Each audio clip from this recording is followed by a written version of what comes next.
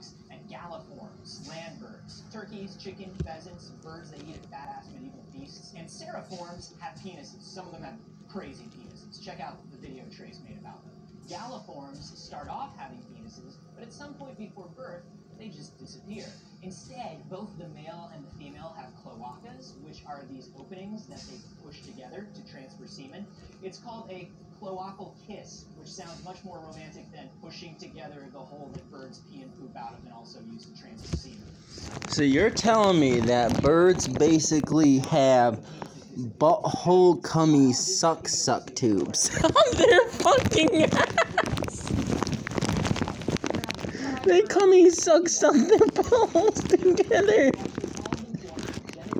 They suck, they come into each other. Cummy butthole suck. I fucking love that.